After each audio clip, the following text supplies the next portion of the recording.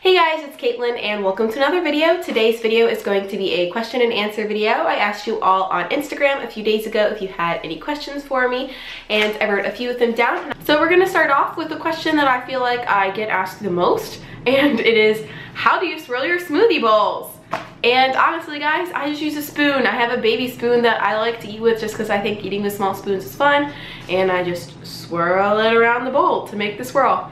I don't know, I think practice makes perfect, and I actually did record it in a what I eat in a day video recently, so that should be coming to you all shortly. So I guess you're just gonna have to watch all of my videos until you see it. All-time favorite smoothie bowl? Honestly, it's probably whatever I eat that day, because I just listen to what my body's craving and whatever I have in my pantry, and I whip it up, and I've never made a smoothie bowl that I didn't like. If you could only eat 3 foods for the rest of your life, what would they be?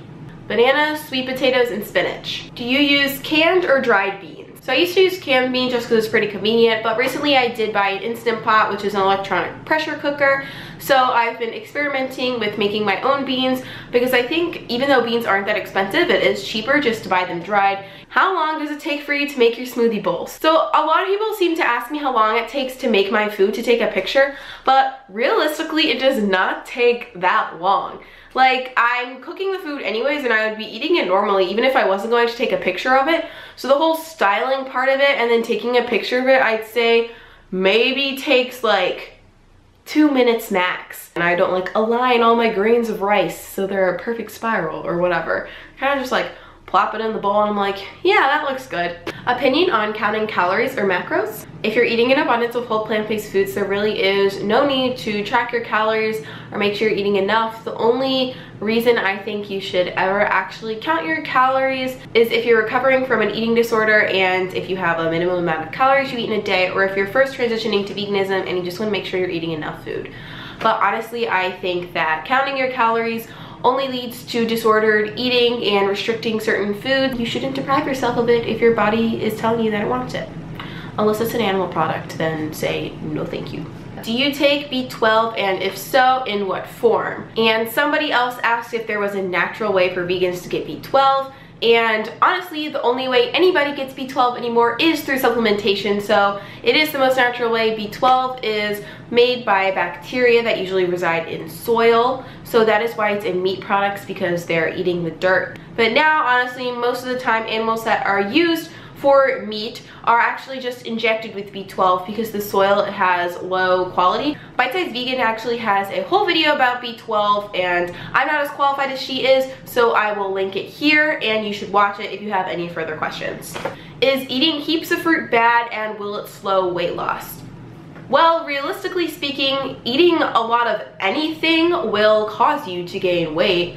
But however, fruits and vegetables are not that calorically dense, so in order for you to eat enough to like actually gain weight, you would feel disgusting. Like, you would not be able to eat that much in a sitting normally. So I think that if you want to eat fruit and your body's telling you that you want fruit, go for it. Restricting yourself to 2 pieces of fruit before like 4 p.m. or whatever is so stupid. I easily eat over like 5 to 10 servings of fruit in a day, sometimes more, and obviously I am very obese. Is it bad to eat at a normal restaurant where they serve meat and dairy? No, I don't think that's bad at all, because some areas don't even have that many vegan restaurants, and you vote with your dollar. So if you buy a vegetarian or vegan option, you're actually supporting that, and the restaurant is recognizing that they have more people, and maybe they'll put even more vegan options on the menu. If you could combine 2 fruits or plants into one masterful creation, what would it be? This is really hard because I actually feel like there are a lot of things that I would like to combine, but I think I would combine ginger and blueberries because I love that combination together, and you could just call it a gingerberry. Would you rather live without sweet potatoes or bananas? Bananas. What healthy fats do you incorporate into your lifestyle? In the past, I'd say usually all my fats came from nuts and seeds, but recently I've actually been buying avocados more recently, so I've been eating some of that. I also like to eat chia seeds, and I'd say out of all the nut butters or spreads, I actually tend to go for tahini the most, which is whole sesame seeds, but I do really like peanut butter and almond butter as well. I just don't have them as much on a frequent basis. Do you eat a lot of bread? I'm gonna say I eat a lot of bread, but I do eat it and I'm definitely not afraid of it. It just depends how I'm feeling that week and if I come across it at the grocery store and if I decide that I want to get it or not. What do you do about food or eating when you're traveling to a place that doesn't have a lot of vegan options? To be honest, I think that every restaurant does have a vegan option. It just might kind of suck.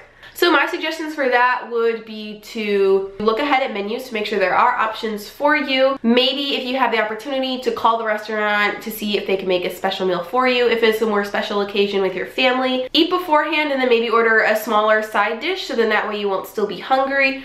Or if there really isn't anything, I would just pack a snack and bring it with me. Because personally, an animal's life isn't worth me eating a meal out with my family. I'll just go and sit there and like still have a good time with them. But I'm just not gonna eat animal products, ever.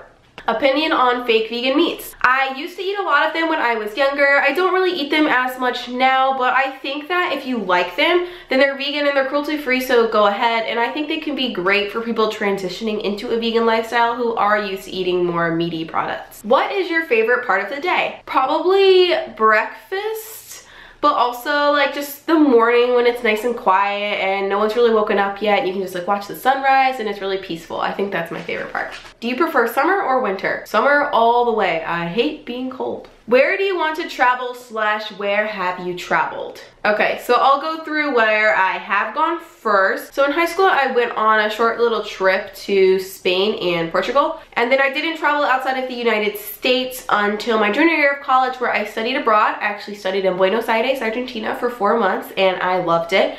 And while I was there, I got to travel to some cities in Chile and I also went to Rio in Brazil for a week. And then a few months ago, I actually did a road trip out west with my mom. I have a vlog on it if you're interested in seeing it. That's pretty much all of the like vacation trips that I've planned. As far as where I want to go, it's like pretty much everywhere, but top of my list is definitely Australia, but I want to have like a solid month to dedicate to traveling because I want to go to like Melbourne, Adelaide, Sydney, everywhere. So I don't know when I'm going to really have time to do that in the near future, but hopefully soon-ish. I also want to go out west. I'm actually thinking of maybe going to like the Portland or Seattle area in August, but I'm not sure. And as far as other areas, I kind of want to go to Bali or Thailand. I think it would also be really awesome to see Greece, India. At some point in time, I want to go back to Argentina and go backpacking through the Patagonias. What are the main differences you've noticed so far between Pittsburgh and Miami as a vegan? So I've only been here for about like a week, so I don't know how qualified I am to answer this question, but I would definitely say the fruit is a lot better in Miami and I think it is a little less expensive. In terms of restaurants, I actually think that there were more specifically vegan places in Pittsburgh, but I still have to explore Miami. That question was actually from my friend Amanda, and then she asked me this other hilarious question, which is, would you rather fight off 1 horse-sized duck or 10 duck-sized horses? Both of them sound really terrifying to me. Even though I don't like the idea of a really large duck, I think it would be easier to run away from one thing versus 10 small things. So a few people asked me who my favorite YouTuber, Instagrammer was or where I find inspiration, so I'm just gonna generalize it and say who inspires me. Basically all of the accounts that I follow on Instagram inspire me in some way, and all of the people I'm subscribed to on YouTube as well. I think the vegan community is awesome and I really wish I could just meet every single one of you. But I'd say right now my top 3 are probably Ellen or Mango Island Mama. Her videos on YouTube are just amazing. Bonnie Rebecca because duh. And then Annie Terrasova. I think everything that she puts out is just gorgeous and so well thought out. So if you guys don't know who those people are, I'll link them down below and you should definitely go subscribe to them and follow them on other social media. Where do you see yourself in 10 years? Honestly, this is a really hard question because I don't really know. I'll finish graduate school in 3 years and I will probably move away from Miami. I'll probably be practicing physical therapy in some way, shape, or form. But I would still like to see myself sort of traveling the world and like soaking in all these experiences and seeing our beautiful planet, etc. So I don't know, hopefully in like some foreign country or settled down like in a place that I truly love and just being happy. If you could live anywhere in the world, where would you live? So I really want to say Australia because Australia just seems so awesome, but I've never lived there, so maybe there's like some awful like secret that everyone is hiding from me, but I'm still gonna say Australia. Favorite and least favorite subjects in high school: anatomy and calculus. How do you stay motivated to keep going in school? Personally, I study something that I found absolutely fascinating, and I really want to be a physical therapist, and I'm looking forward to getting my degree, so that sort of just drives me to work hard in school. Is it contradictory for a vegan to smoke because of health reasons? I'm assuming that this person is referring to cigarettes, and no, technically I don't think there's anything involved in the process of making cigarettes that isn't vegan, and you can be a vegan for purely ethical purposes and not really care about the health aspects. However, I think that most vegans are concerned with health aspects, and just me personally, I hate smoking and I don't understand why people would do that. It's like a death wish. I personally would never smoke. I don't think it's cool. I don't understand why people still do it. But at the end of the day, if someone was like, well, I want to go vegan, but I heard vegans can't smoke cigarettes, I would say you can go vegan anyways, and I will still love you. What is the weirdest thing a stranger has said to you? Okay, so to be honest, I don't really know why, but I never attract normal guys, and I literally have so many stories about weird, creepy boy strangers like coming up to me and doing things, and it's just stupid. But the weirdest is probably this one time I was just walking down the street and I was wearing a more colorful dress, and this guy just walked up to me and said, "You look like a butterfly." Here, I'll grab the dress and show you. I mean, it's patterned, but like, I don't really think any girl would think it would be a compliment to be told that she looks like a butterfly. Needless to say, it did not work, and I did not give him my number. Best thing to say to someone who is considering going vegan: just do it, and also watch Earthlings.